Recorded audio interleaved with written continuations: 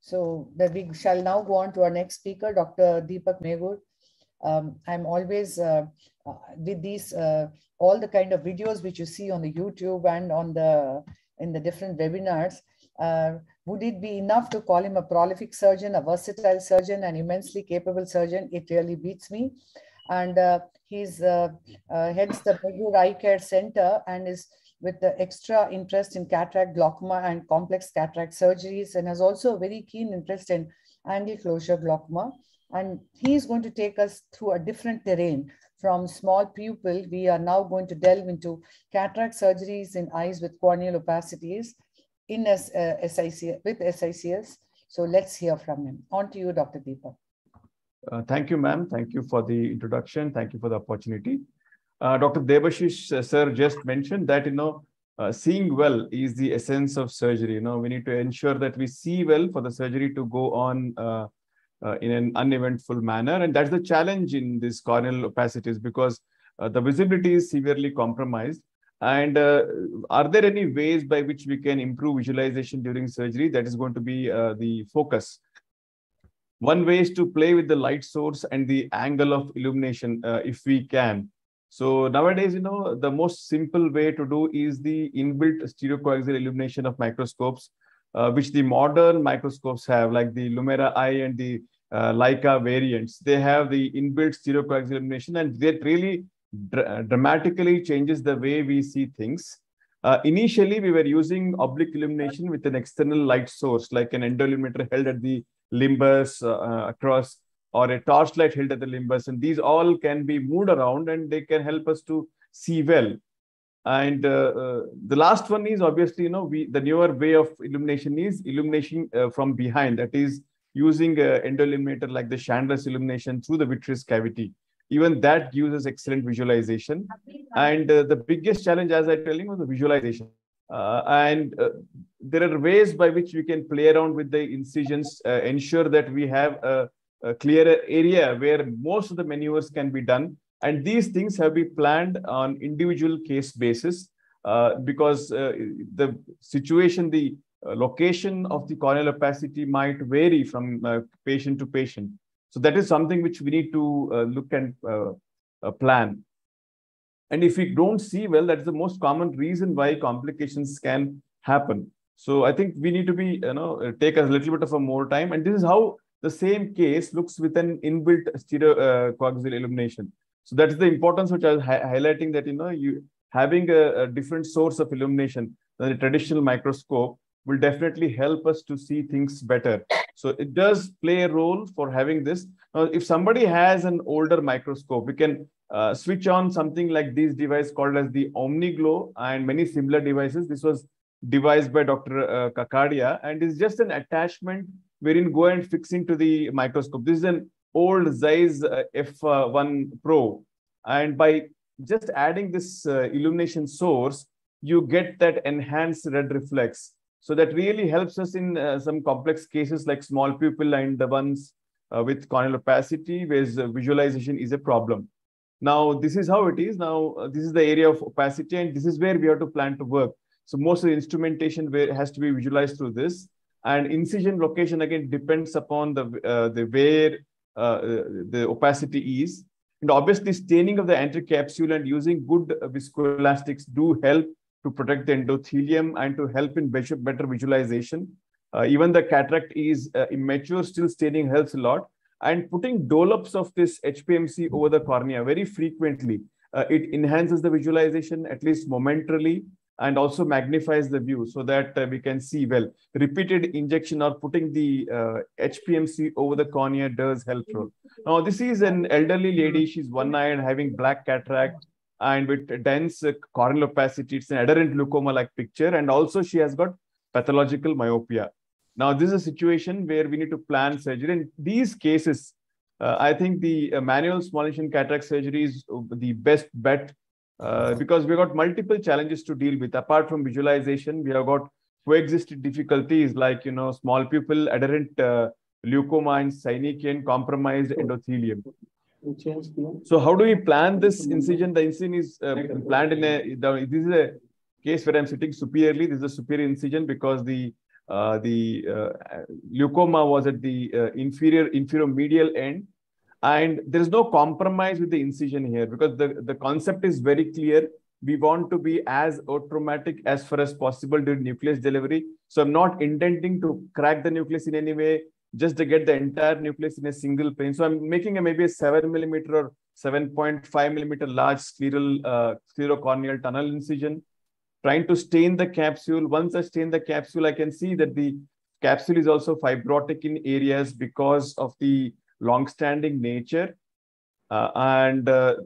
The thing is, whenever we are having this opacity, the trick is to, once we make a nick in the capsule and try to grasp the flap, so I'm trying to just release the iris from the attachment to the back of the cornea, that is the adherent glaucoma. I'm just using a micro scissors to just relieve it, trying to work around the area of the fibrosis. So once I get hold of the flap, usually the rule is not to leave the flap until the opacity area is taken care of. But unfortunately, I lose the grip here. But nevertheless, I was lucky enough to just go back and grasp the flap once again and create the rexus. The secret is try not to leave the flap during that area where the opacity is there. So I'm mindful that the cataract is going to be very large. So I'm trying to enlarge the rexus here. Very slow and minimal hydrodissection is done, because this is a very big nucleus with hardly any epinucleus and cortex, and the posterior capsule will also be very thin and fragile. We need to be careful about that. I'm using sodium hyaluronate to keep the chamber formed here. I'm using 2 Sinskey hooks to nudge the nucleus to the periphery, engage the equator of the nucleus, and then bimanually dial the the nucleus out of the capsular bag into the antechamber. Oh, so although this area is not visible because of the opacity, I'm still able to visualize it in the other part. Again, care is taken to create some space between the nucleus and the iris and the endothelium. I'm using the standard phaco sandwich technique with the vectis and the dialer, and it is pulled out effortlessly. So the essence basically here is that, you want to be as automatic as possible, be very liberal with your incision and the rexus, so that the nucleus delivery is going to be very automatic. One can use the Simcoe cannula for cortex aspiration as well. I'm using a bimanual irrigation aspiration. Again, the retroillumination mode is turned down so that the visibility is much better now, because once the cataract is out, we can see things well. Again, the area under the opacity is going to be very tricky. I'm just trying to maybe retract the iris with my second instrument and try to pull out some of the cortex, which is possible for me to remove. Again, it's going to take some time. I'm going to irrigate some saline just to loosen up the cortex. And once the intraocular lens is placed, I'm going to use a suture here to ensure that the astigmatism is under control. Although because of opacity, we don't have a control of the cylinder which is going to be there. So I'm going to use the foldable intraocular lens into the bag, and care is taken that ensure that both the haptics are going into the capsular bag. And this is the part of the iris which I want to cut, just to ensure that the light can pass through this inferior nasal quadrant. It's a sort of an modified optical iridectomy, just to help for better visualization. And that's it. I think if you can plan the surgery well and take all the adequate precautions, most of the times we tend to have good outcomes for this. Of course, the vision cannot be compared with that of an eye with a healthy eye, but it's functional in most parts, and the patient do enjoy a good visual outcome, which will help with the thing. The last one, using a chandelier illumination. This is a film which I borrowed from Dr. Rusha Shroff, and they have made this wonderful film where they demonstrated the use of the chandelier illumination to be placed through the pars plana, and the illumination is what it provides is amazing, basically, so just illuminating the vitreous cavity and the retroillumination which you get from that, it is just quite amazing. And this is how the view will be there with the retroillumination from the endoilluminator through the pars plana, that is the chandelier illumination. And with this, the illumination is truly remarkable, and you can manage it pretty well in much more safer way. Obviously, they're demonstrating phacoemulsification, but nevertheless, it is something which we need to know. So that was it. Thank you for your attention. Thank you. Thank you so much, Dr. Deepak. You brought out all the salient points, and some of the questions got swallowed in the process.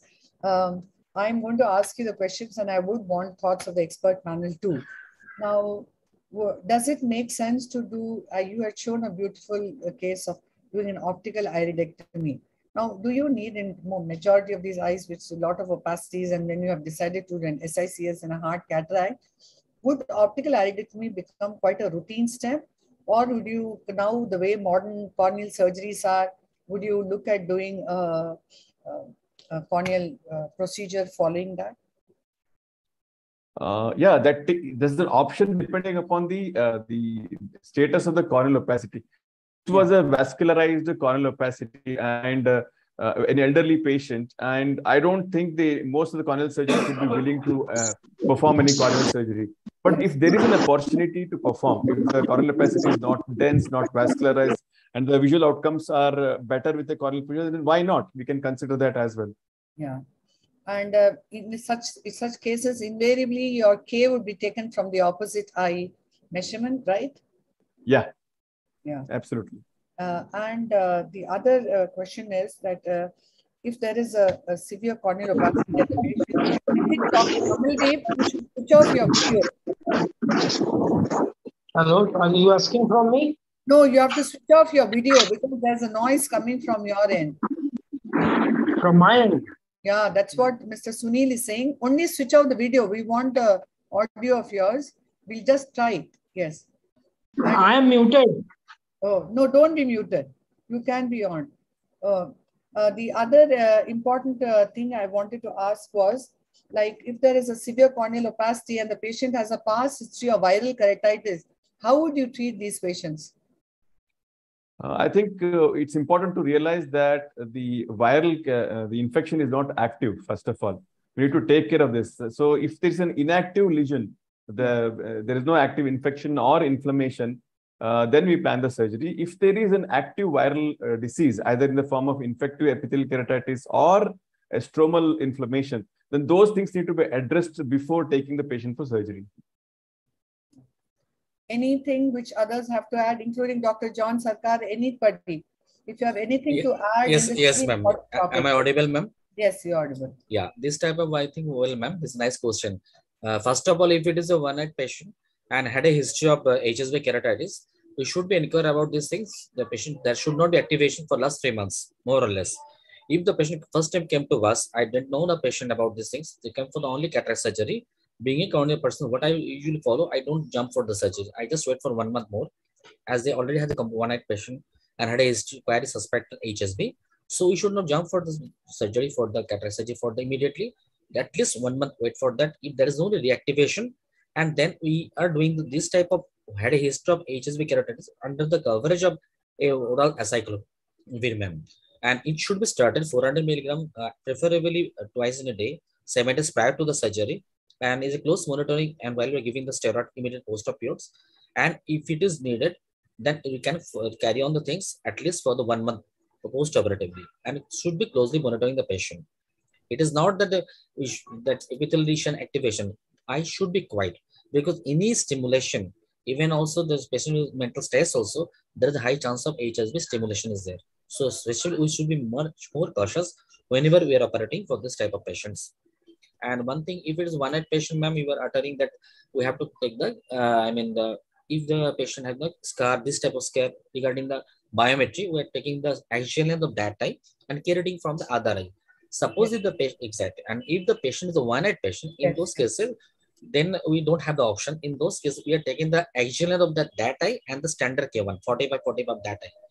And then we get the predictable outcome of the post-operatively. Very good, very good. You brought out all those extra small nuances which you wanted to have. Anything else from our expert panel? Dr. Deepak has done a wonderful surgery. Actually, from the very beginning, he was very careful that he made a large incision. and it was quite large, and therefore he applied a suture also. So that was wonderful, and that point should be taken care of by all the beginners and even experienced surgeons. That is what I wanted to say. Thank you, Dr. Kamalji. Dr. Chitra, I have one or 2 points. Can I say here now? Yes, sure. Excellent, as usual, Dr. Deepak. Nothing short of the video that we would expect from you. 2-3 points. What you did was iris additions to the cornea released with micro scissors. That's a wonderful step. And I think any additions where it's bringing the iris forward has to be released during cataract surgery, wherever it is. 2 things will happen. Along with the iris, many times capsular bag also will be lifted up. That will prevent the slanting of the IOL when you put the capsular bag, when you put the lens inside the capsular bag. The second is these synechiae after surgery, because the inflammation can progress laterally like a zipper, and they can close the PAS can extend after the surgery. It will totally avoid PAS happening, and secondary glaucoma post-operatively also will be avoided. Second is you would have done it, but then it was not visible in the video. How did you remove the cortex under the opacity? So what I would prefer is all the cortex in whatever situations we are in the cataract surgery needs to be removed. And after removing the cortex in the periphery, in the visible area, the same amount of effort, same amount of this thing, especially with the Simcoe cannula, if you go under the opacity, you will be able to remove the cortex. The other option, you would have done it, but the other option is to rotate the lens in the capsular bag so that the haptic itself will loosen some amount of cortex and that get released into the anterior chamber, which you can aspirate. So these are a couple of points I would like to say. And in such situations, it's always nice to have a preoperative photograph along with you.